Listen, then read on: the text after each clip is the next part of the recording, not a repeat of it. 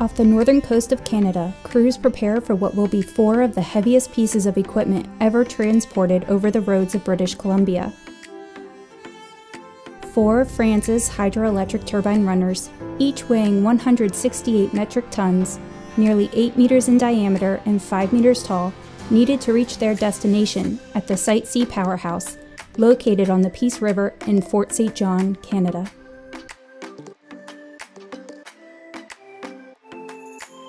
The first leg of the trip was comprised of a 9,600 nautical mile ocean voyage.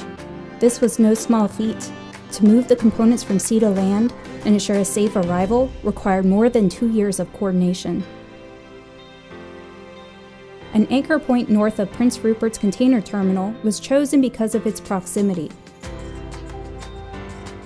Considering the size and weight of these turbine runners, weather and tidal swings were of the utmost concern.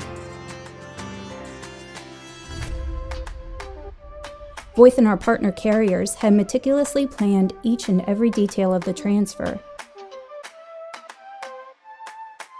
The discharge was handled by the ocean-going vessel's crane, where the runners were relocated and sea-fastened on the barge. The barge then made its way up the inlet to the turbine runners' offload location, where they were transferred to hydraulic trailers. Once the transfer was complete, the turbine runners were staged for the land portion of their journey. The final leg is a 1,175-kilometer road trip, with each turbine traveling on an 81.4-meter-long, 24-axle trailer. The entire sea-to-land transfer unfolded over 3 days.